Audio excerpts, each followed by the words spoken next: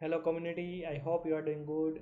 In this discussion we will see how to add custom buttons in the header of list view, and in case you missed previous discussion about how to bind wizard in the action menu. In case you want to learn more about Odoo, you can visit the WebLearns channel. Under this home you can see the Odoo development playlist available, and if you click here you can see different playlist available with the different topic wise with the real test cases. So let's back to our main topic, like how we can add custom buttons header of this list view. In our last discussion we already discussed how you can bind this custom wizard in this action menu, right? This action menu. But now the same thing, the same feature we are trying to perform here. All right, let me go to in the backend side, in the custom add-ons student profile, and here you can see we created this wizard right in the last time. Now we are trying to add in one more method, which is, let's say, def header open viz, something like this, and pass. And the same method we have to also bind in the view, so especially for the list view. So this is the list view of the student, and simple here we can just add the header, right? And we can just use here the button. We have to pass here this method name, and for the string let's say set school, right? And type would be the object at the moment, because this is the method, so due to that we have to use here the object, and that's it. After that we have to just upgrade this module -u student. In case you don't know how to configure Odoo in PyCharm, please check editor level playlist, I already explained. And let me upgrade this module. Now you can see here in the student profile, once I click here you can see the 11 record is selected, right?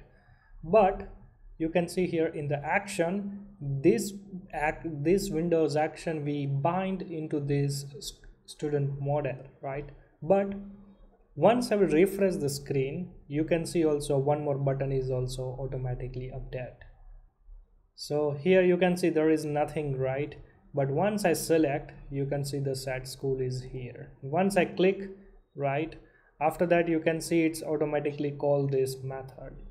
Now what we have to do is, like, we have to just open that specific wizard. So for that we have to just use here the return the name. Let's say the name would be the set default school, right? res model, right? So the res model would be this model name.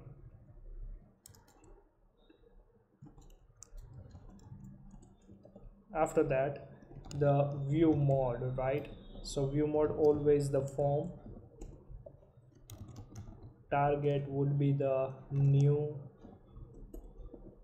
and the context here we have to pass, but right now I will leave as a blank at the moment. I will give you one more short introduction why we need this one. ir.actions.act_window, right? That's it. Now we have to just restart the service, no need to upgrade the module. But here let me uncomment this student IDs field. Why? Because if you see here, once we click this student, right, and open this action, let me also upgrade this module. Let's say refresh the screen. So here you can see this student profile is displayed, right? The 7, and whatsoever we selected here, right, in the tree view, it's automatically update here. I mean auto update here.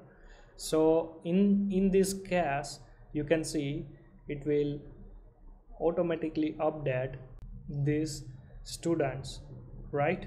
Now the main thing is why, because due to this default method, let's say this default get method. But let's say if we will not use this default get method actually here, right, and forgot about this action also, if we don't need to use here, instead here, that is also fine. So here once I will click here, you can see the selected IDs is not also updated, right? So for that, in case, right, so I'm giving you here the possible scenarios. In case if you don't want to use default underscore get in this particular wizard, or let's say in your wizard, so here you have to use context default underscore, then after that specific field name you have to use, and simple you can use here colon and the specific IDs. So self dot env dot context dot get action underscore IDs, that's it. And simple restart the service, refresh the screen, open here. Now you can see this is blank, right? Let me, oh sorry, so this is action, right? We have to use active active underscore IDs. So this is my bad. Restart the service, one more time, refresh the screen, and now you can see 11 record is selected, right? And now once I will select, you can see all the records is selected. And now let's say the school would be XYZ, and you can see XYZ is updated, all the selected records. Let's say here I want to use not the XYZ but ABV, and now you can see the ABV is selected. So like this way you can also add the button in the view, in the tree view, using this header tag without using the JS file, right? In our upcoming session I will also explain you how you can also add buttons using the existing XML list views and all, right? So if you have any doubt related to this topic, please comment below, and see you in our next session.